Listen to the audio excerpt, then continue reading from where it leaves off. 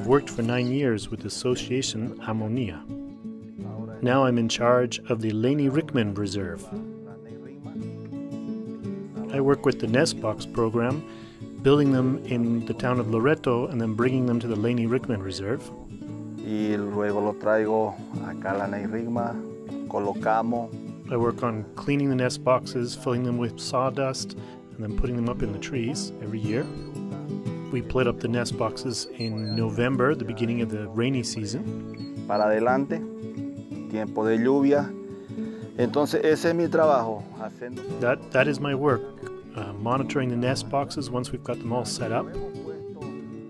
I've set up a nest box at 9 in the morning, and by 3 in the afternoon I look up and there are blue-throated macaws in the nesting hole. It means that they're waiting for these boxes to be ready in November to start to breed. Noviembre, y que le pongamos nidos nuevos para que ya, como diciendo muchas gracias, nos metemos acá, elegimos el nido. Ya este año. This year, between 1918 and 1919, 12 chicks fledged from the nest boxes. We are talking about 78 to 80 chicks have fledged from nest boxes since I've started working here. Desde que yo he empezado a trabajar.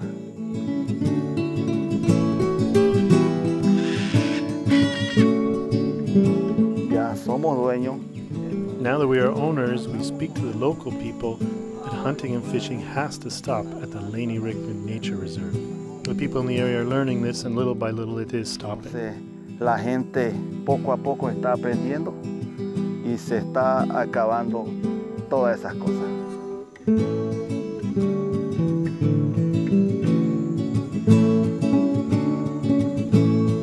Yo soy criado en el campo. I grew up in the field. I like cattle ranching, but with time I found myself enjoying more and more the conservation of birds and mammals of the area.